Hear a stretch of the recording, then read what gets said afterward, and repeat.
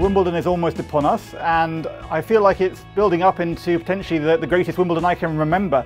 Look at the top 4 men, they've got 51 Grand Slam titles between them, and that is a first. I don't think that's ever happened before in the history of the game.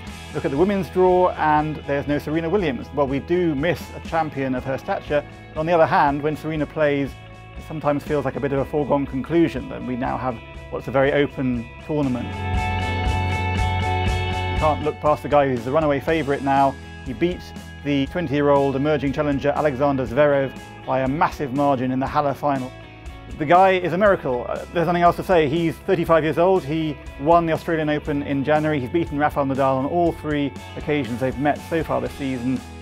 I just don't see anyone producing a real threat to him at the moment. Always a lot of people are going to want to see Nick Kyrgios because you just don't know what he's going to do next. Now, he had a disruptive build-up. He fell in his first round at Queen's, he injured his hip, so we don't quite know what we're going to get from him, but the guy, when he's feeling it, he can take anyone on, and he's just such a charismatic presence. Not somebody I think is going to win it, clearly, but just a great presence on the court as well. Another very charismatic young man, Denis Shapovalov, 18-year-old Canadian, been given a wild card into the draw. He played a Davis Cup match against Great Britain earlier in the year where he made the headlines for smacking a ball into the face of the umpire. I think he could attract our attention in a more wholesome way, let's say, in the next few weeks. Well, Jelena Ostapenko is the French Open champion, and there's no reason why we shouldn't be looking at something impressive from her on the grass.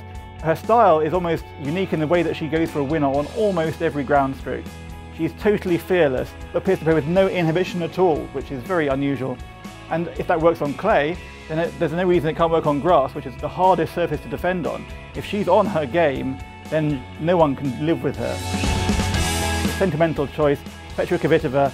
Amazing that she's playing at all. In December, she was the victim of a horrendous burglary stroke assault in her home in Poland. She had her racket hand sliced up. She then went under the knife for a 4-hour operation, and 6 months later she came back. She won a match at the French Open. She won a tournament last week in Birmingham, and she's a 2-time former Wimbledon champion. You know, if she gets her game going, she's quite capable of winning a 3rd title.